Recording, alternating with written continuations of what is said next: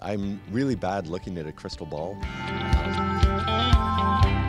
I tend to sort of focus on the immediate and the little details. So looking at the future, I can't even imagine the fact that technology changes so rapidly.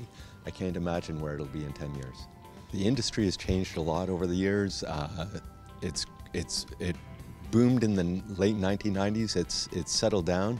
So there's a little more stability in the industry now, and but the research is still exciting, and there's still always exciting new things to see at SIGGRAPH. Over the years, I've met people in emerging technologies and research and production, and so all these different communities, it's a time for them to get together and meet together and exchange ideas and grow. Every year when I go to SIGGRAPH, I'm both inspired and depressed. I see all the amazing technology and all the new research that's being produced, and I'm so inspired to go home and try some of it, and I'm so depressed at how great everybody else is. It would be probably the same advice that I would have given my younger self, which is to get involved in the community, make the contacts.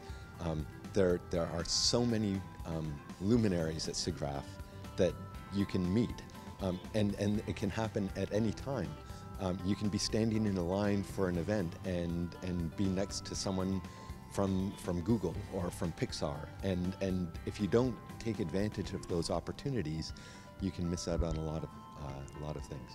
I wish I had a clone so that I could actually attend more things at SIGGRAPH, because there's always something that you miss, because there are so many things going on, you can't actually get to everything at SIGGRAPH.